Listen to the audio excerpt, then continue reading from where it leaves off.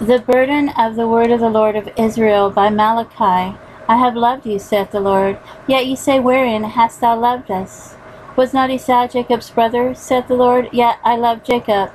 And I hated Esau, and laid his mountains and his heritage waste for the dragons of the wilderness. Whereas Edom saith, we are impoverished, but we will return and build the desolate places. Thus saith the Lord of hosts.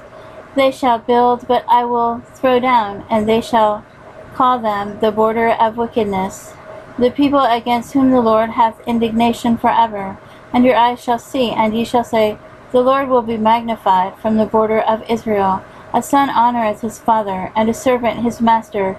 If then I be a father, where is mine honour? And if I be a master, where is mine fear, saith the Lord of hosts unto you, O priests that despise my name? And ye say, wherein have we despised thy name? Ye offer polluted bread upon mine altar, and ye say, wherein have we polluted thee? And that ye say, the table of the Lord is contemptible.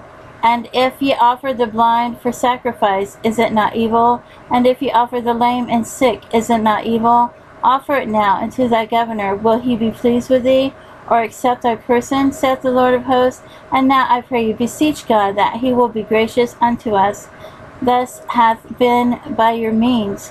Will he regard your persons, saith the Lord of hosts? Who is there even among you that would shut the doors for naught? Neither do ye kindle fire on mine altar for naught. I have no pleasure in you, saith the Lord of hosts, neither will I accept an offering at your hand. For from the rising of the sun even unto the going down of the same, my name shall be great among the Gentiles, and in every place incense shall be offered unto my name, and a pure offering. For my name shall be great among the heathen, saith the Lord of hosts. But ye have profaned it, that ye say, the table of the Lord is polluted, and the fruit thereof, even his meat, is contemptible. Ye said also, behold, what a weariness is it!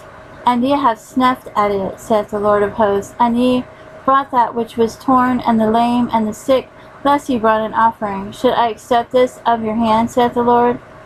But cursed be the deceiver which hath in his flock a male, and voweth and sacrifices unto the Lord a corrupt thing. For I am a great king, saith the Lord of hosts, and my name is dreadful among the heathen.